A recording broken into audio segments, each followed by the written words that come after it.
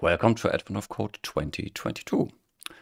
On day one, we're given a bunch of numbers and they are grouped, separated by these empty lines. And we shall add the numbers in the groups together.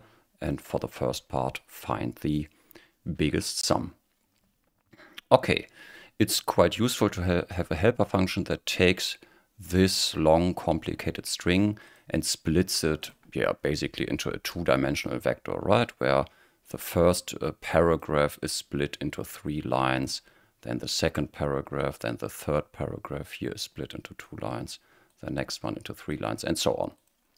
So we can bury the regular expression stuff in this function. Okay, so first of all, let's see what our task is.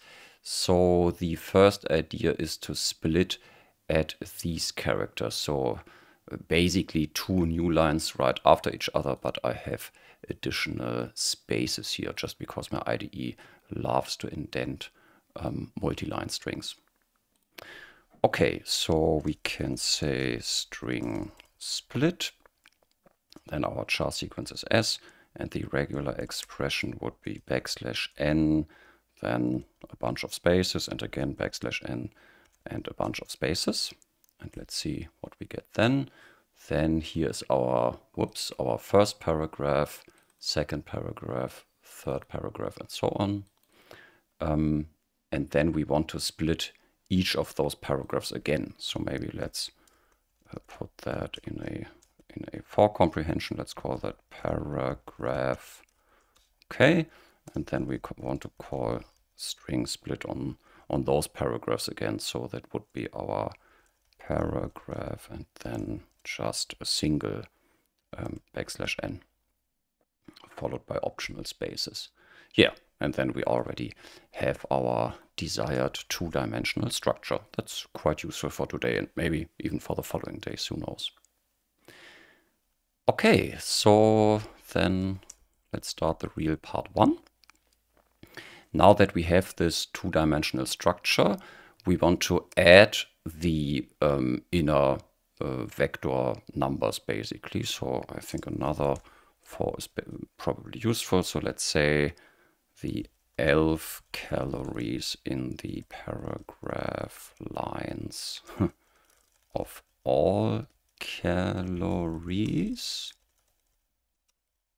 So we basically loop over these inner vectors, and then we want to map a function over those strings so we have numbers instead. So that would be map pass long over the 11 calories, and then that looks like this. So here, instead of a vector of strings, now we have a sequence of numbers, and then we can simply add all those numbers up.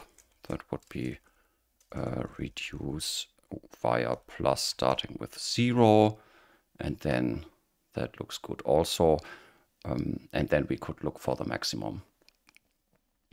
But there's an interesting optimization. So 11 categories is a sequence, then we map the parse long function over that, giving us another lazy sequence, and then we call reduce. And whenever you have this kind of pattern, you can optimize that by saying transduce instead of reduce, then the map parse long, and then the plus, the 0, and the collection or the sequence.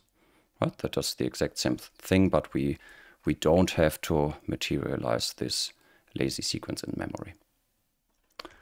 Okay, so let's see if that gives us the same result here. Yeah, that gives us the exact same result. And now we're interested in the maximum, so we can simply apply the maximum function or the max function, and then the test passes.